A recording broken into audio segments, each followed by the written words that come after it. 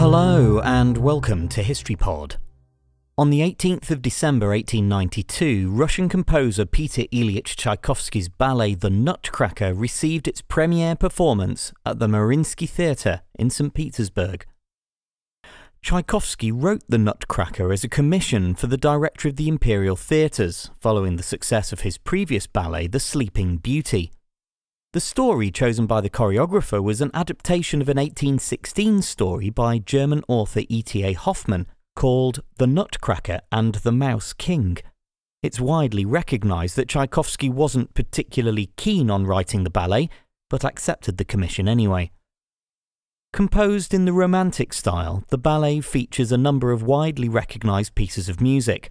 One of the most famous is the Dance of the Sugar Plum Fairy, which was specifically written to make use of a new instrument Tchaikovsky had discovered in France called the celesta. He also incorporated toy instruments into the Christmas party scene. Although the score received good reviews, responses to the ballet itself were mostly negative.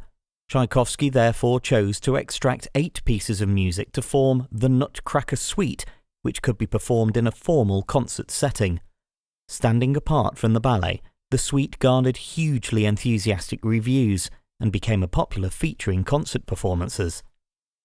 Although the ballet itself continued to be performed on occasion, it wasn't until the New York City Ballet presented a new staging in 1954 that it secured wider popularity.